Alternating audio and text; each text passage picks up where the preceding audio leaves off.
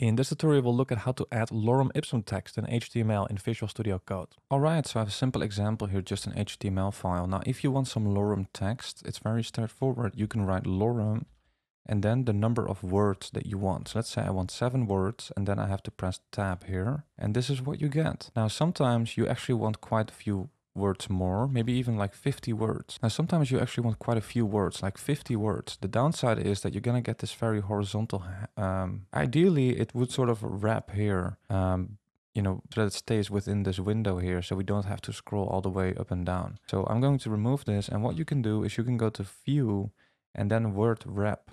You can pick this option, and then when you have a lot of content here, let's say 50 words, Lorem 50, press tab here, it will actually nicely wrap onto new lines, so you don't get that horizontal scroll bar. All right, so something else I still want to show you as well is maybe you want some kind of paragraph element, right? So you can write P and press tab.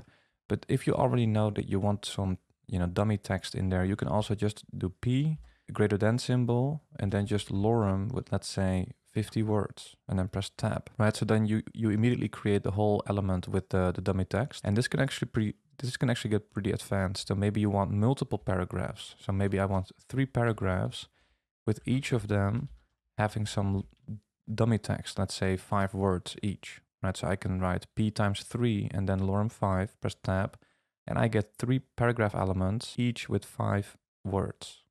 By the way, if this was helpful, I'd really appreciate it if you could like and subscribe. Also, check out my courses on CSS and JavaScript if you want to take those skills to an advanced level. Because in there, we will build some beautiful real-world projects from scratch so you can see how everything fits together and really master CSS or JavaScript. And I will also release other courses soon like React and Node.js. So if you want to be notified, then make sure you are subscribed to the email newsletter. You can find the link in the description. Thanks for watching, and I hope to see you soon.